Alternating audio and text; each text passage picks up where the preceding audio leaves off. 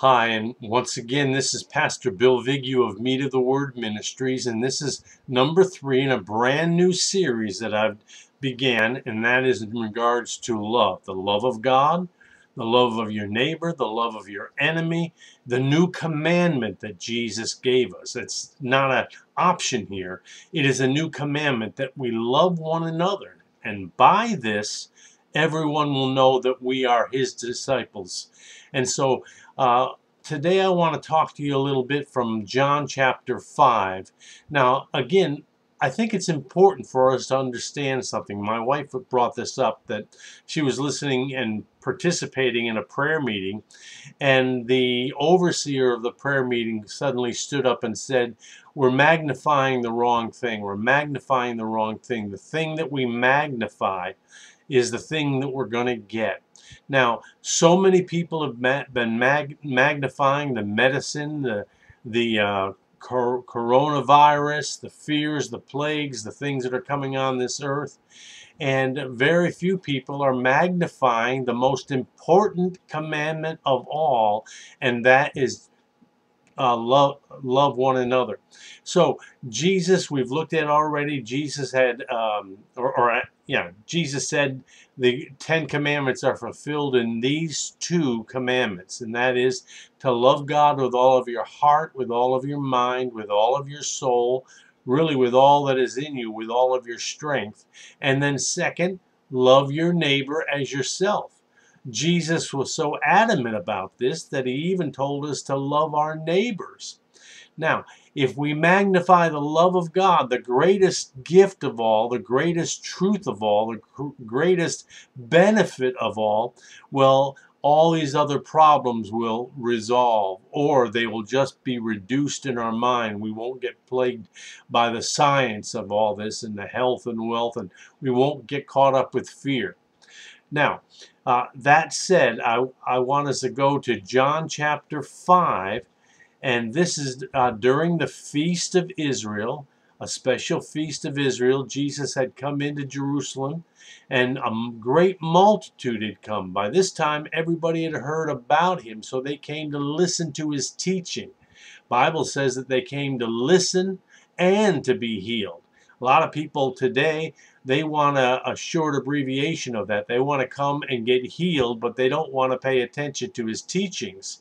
And they put more faith in a movie that they're watching about Jesus as opposed to what the scriptures have to say. Now, Jesus went on to say this, and this is very important. He said, "I don't honor myself. God honors me. The works that I do, God does." Now, then he goes on and says, "But I know you. I know you." He knew something. Now, we should know these things. We should have this kind of uh, definition or understanding. He said, "I know you, that you do not have the love of God in your heart." He discerned that. He knew that. He didn't just think it up or hear a voice from heaven saying, "They don't love you. They don't love God." No, he said, "I know you, that you don't have the love of God in your heart." And then he tells us how or why. Because you honor each other as opposed to honoring God. You don't honor God, and that is, and then he talks about Moses, and he said, if you'd been truly Moses' disciple, you would have known me. You would have believed on me. You would have believed the scriptures, but I know you don't believe in me. So I come in the Father's name, but there's coming one after me that you will receive. And there he is talking about the Antichrist.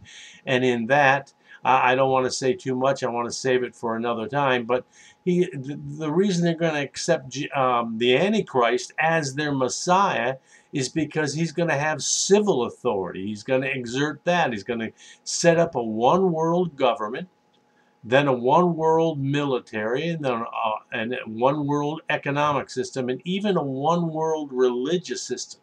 And the Jews and multitudes of people will believe in him in the beginning because he'll be this great significant leader, but he will not have the love of God in His Christ. And it doesn't say the Antichrist is the anti-Jew. A lot of people have misunderstood that, thinking it's only the wrath of God being poured out on the Jews. No, it's all those that do not believe in Him.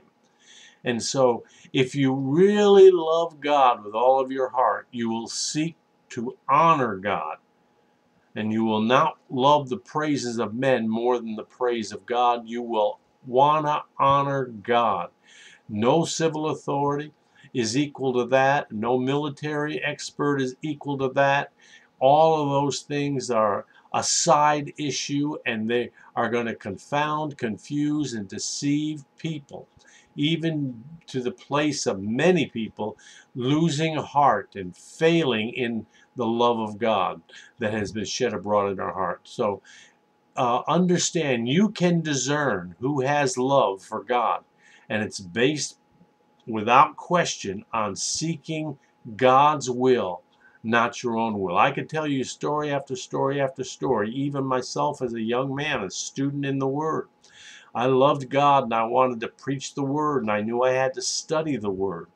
But my ambition became one that wanted to build a bigger church, count the number of the people that are coming. That's not what God wants us to do.